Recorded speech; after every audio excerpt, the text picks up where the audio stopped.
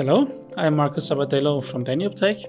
We're starting a new series of video episodes to explore various aspects of decentralized identifiers, or DIDs. And today we start with the most important piece of functionality that DIDs have to offer, which is DID resolution. DID resolution is the process of obtaining a DID document for a given DID. And perhaps this sounds a bit dry, technical, maybe boring, but if you think about it, this is actually a very exciting concept because this is what really establishes a link between the physical identity and the digital identity.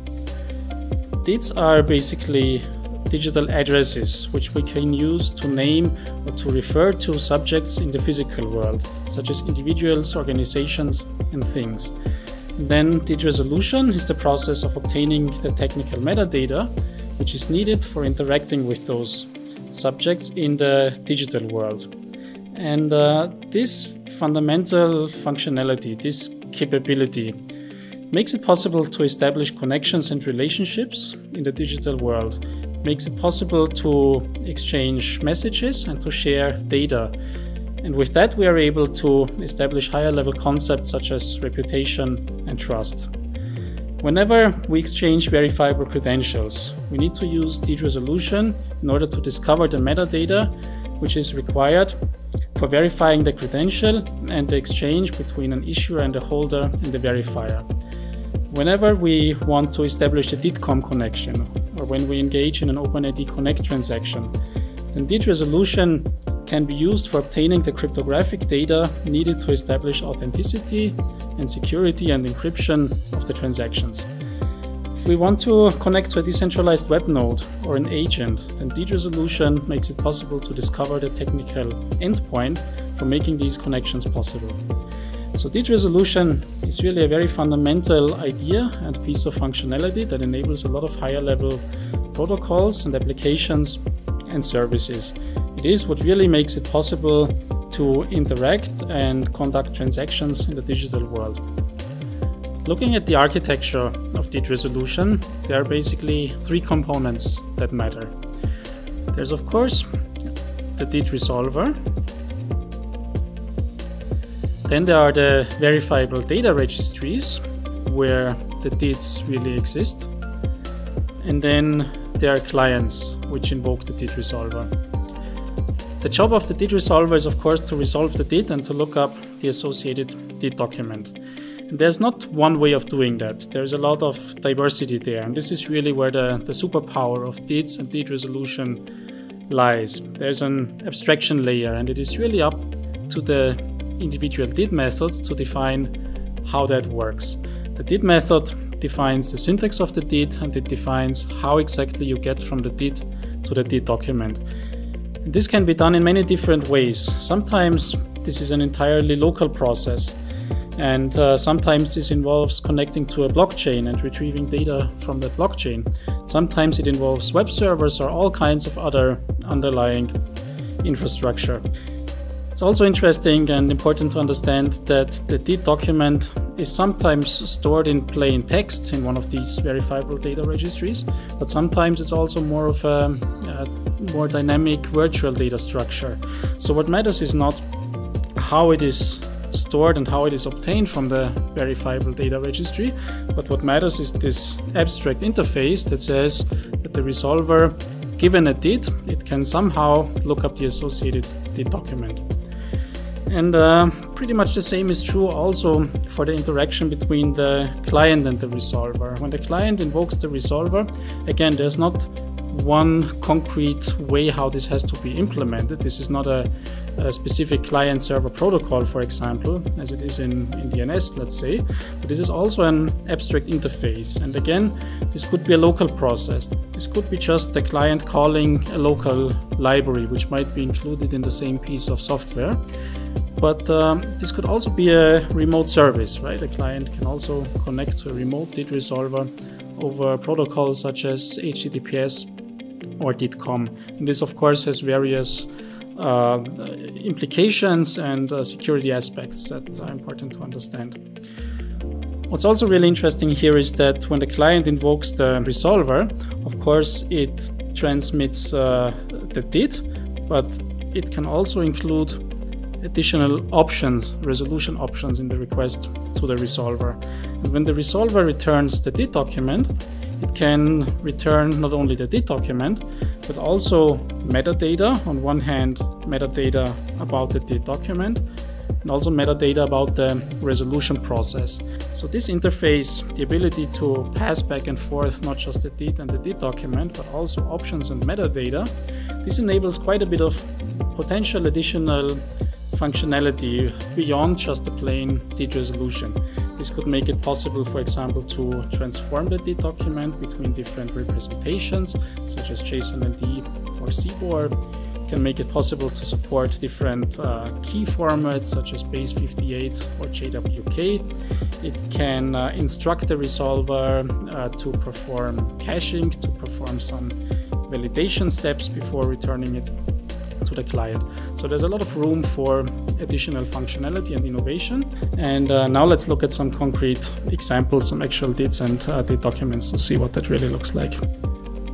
So to show how some of this works, we will be using our platform Godiddy, which is basically a hosted service for performing DID resolution and some other DID related functions.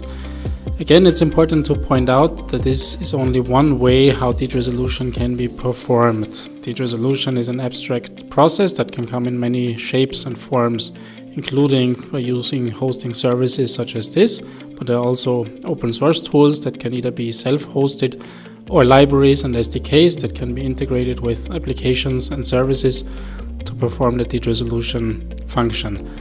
But for the purpose of demonstration, I will be using this, and resolve function is really very easy. You basically put in a DID. There are also some examples that I can try out. I will choose one DID from the DID indie method, in this case from the ID Union test network, and I can resolve this easily here.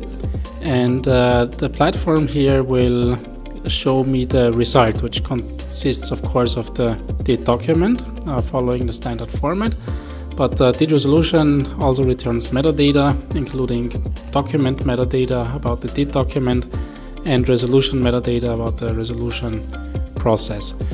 It's perhaps even more interesting to look at this on the command line, so I will show this using a set of curl calls and resolve a few more DID methods. And you can see I'm basically executing an HTTP GET request against a URL, which consists of a DID resolver endpoint and then the DID which is appended here. And this is what we call the HTTP binding for DID resolution. If we execute DID resolution over a remote HTTP service, which again is just one way how DID resolution can work, then the HTTP binding is being used. And if I execute this command, then again it will return the result consisting of a DID document plus DID resolution metadata plus DID document metadata. I'll try this with a few more DIDs. This was DID EPSI now from the European Blockchain Service Infrastructure. I will try this with DID web method, which follows the same interface, and I will also try this with an ION DID from the DID ION method on the test network, and again it's pretty much the same structure. Behind the scenes, the resolver consists of what we call a set of drivers, right? So each DID method is very different. Some of them use blockchains and some of them don't, but the interface here is always the same. So no matter what DID we pass in over this HTTP binding, the result follows a similar structure. There are many more things that can be done over this HTTP binding when calling a DID resolver. I will only mention one of them today, which is that DID documents can come in different representations and media types, and it's possible when calling this API to pass in an accept header to specify the media type of the representation of the DID document that I would like to receive. One such media type is application/DID plus LD plus JSON, and you will see now what I receive is not the entire deed resolution result consisting of the deed document and the metadata, but I'm actually only getting back the deed document itself. Now the interesting thing is that if I try a different media type, such as deed plus CBOR, for example, then the resolver can return the deed document in CBOR, a binary format. And as I said, there are many more things that can be done. For example, passing additional resolution options, passing certain parameters, deed URLs, and we will cover that in future episodes because there are really a lot of additional features and additional functionality that can be shown. Alright, so this is it for today. To summarize, we first discussed a little bit the importance of deed resolution and how it is really a foundational building block that acts as a basis for a lot of higher level protocols and applications and services. We then explored the high level architecture involving, of course, deed resolvers and clients and deed methods. And then we looked at some concrete examples, some concrete deeds and deed documents to see what they actually look like. And this is it. If you have any comments or questions or other feedback, please let us know.